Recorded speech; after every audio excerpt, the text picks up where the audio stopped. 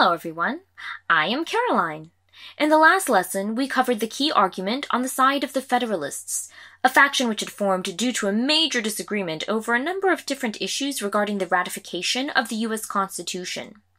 Well, just like when working on a class constitution in school, when there are disagreements, both sides of the argument need to be heard in order to find common ground.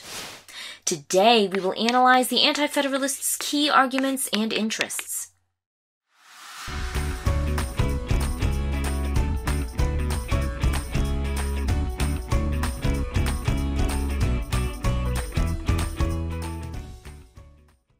The Anti-Federalists were made up of yeomen as well as people who had recently settled in new western areas of the U.S. Word alert! We have a new word! Yeoman means small farmers. The key leaders of the Anti-Federalist movement were George Mason, James Winthrop, Patrick Henry, and Melancton Smith. This group represented regional industry throughout the states, as opposed to the Federalists, who represented the banking and mercantile interests of the eastern seaboard. The Anti-Federalists were a diverse coalition that included wealthy political elites, as well as different regional economic actors. However, they had one thing in common. Each believed that a strong national government empowered by vague clauses would lead to tyranny.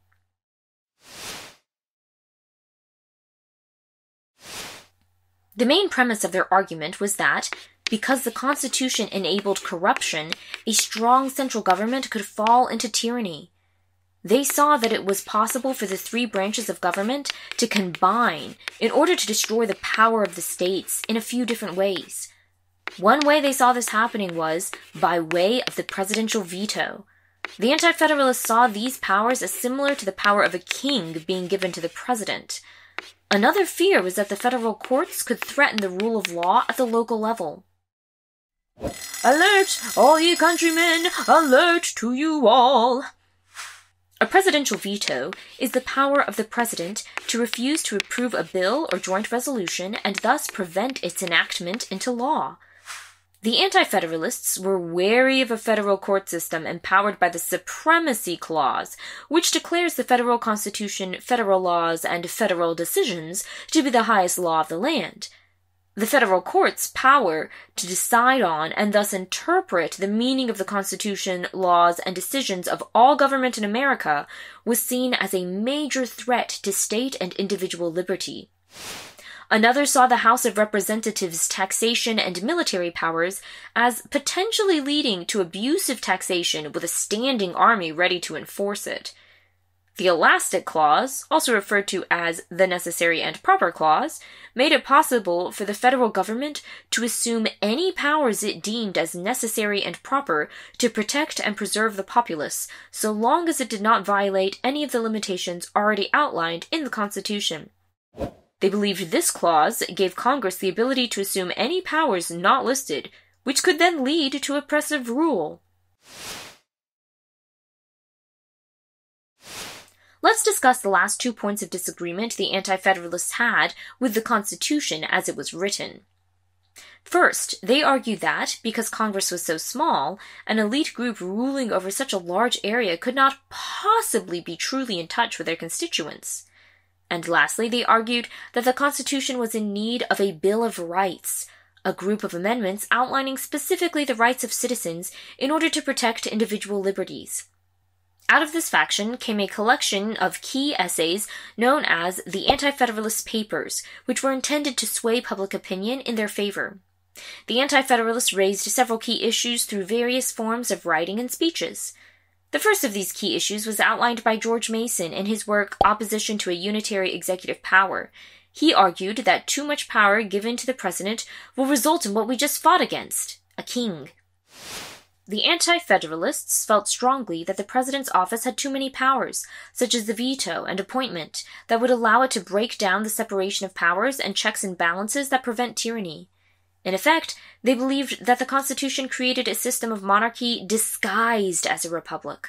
Alert! Let's learn what one of those words I just said means. Appointment, in this context, refers to the ability of the president to appoint members of the executive branch and judges. The second key issue that was raised by Anti-Federalists in their essays and speeches was centered on the House of Representatives' size and the ability it has to tax and raise an army. The essay, which addresses the executive powers problem we just spoke about as well, was written as a letter to the editor by a source that simply named himself a federal Republican. This anonymous writer argues that Congress's power to tax states and raise an army could potentially take money from people and yet leave them still very unprotected, therefore making this power unnecessary and costly. The army could be used to both drain the people of economic resources as well as suppress any dissent or popular uprising. The power to tax by such a small group of people was seen as a clear sign of tyranny. In other words, the federal government is too big, people. Do you really want to give them this much control? Further, an anti-federalist writer, who went by the pseudonym Brutus I, strongly opposed the elastic clause. Brutus, who was believed to be a New York delegate present at the Constitutional Convention, spoke to the distrust the Anti-Federalists had for the elastic clause, also known as the necessary and proper clause. This clause allows the government to pass any law that helps carry out the other powers granted to Congress. It could, in theory, result in unlimited federal power. Alert! Here we go again! A pseudonym is a fictitious name, especially one used by an author. Ultimately, the Anti-Federalists wanted a Bill of Rights added to the Constitution, as it would better limit the federal government and secure freedom. Because the Constitution is the end-all be-all of our legal documents, it is very important not to leave anything up to guessing, especially when it comes to the rights of people. This is why he, as well as the Anti-Federalists, felt it was crucial to create a detailed Bill of Rights covering these specific rights so that there would be no confusion when it came to individual versus state versus federal jurisdiction. Alert again! Ring-a-ding-ding, people! Jurisdiction is the official power to make legal decisions and judgments. So what was the end result of this debate? Ultimately, the main objection to the Constitution as it was written won, and the Bill of Rights was added in order to get it ratified. This was because a number of key states refused to ratify the Constitution as it was, and in 1788 a compromise was struck which allowed for the adding of the Bill of Rights.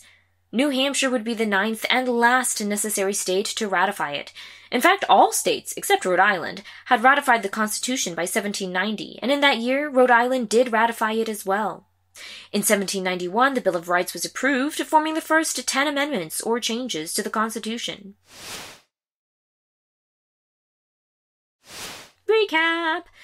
Today we discussed how Anti-Federalists feared a central government with too much power. Wouldn't you? Well, that's it. We hope you enjoyed the lesson today, and thanks for stopping by to learn about the Anti-Federalists. This is Caroline signing off. Have a great day, and remember, vote, debate, and participate.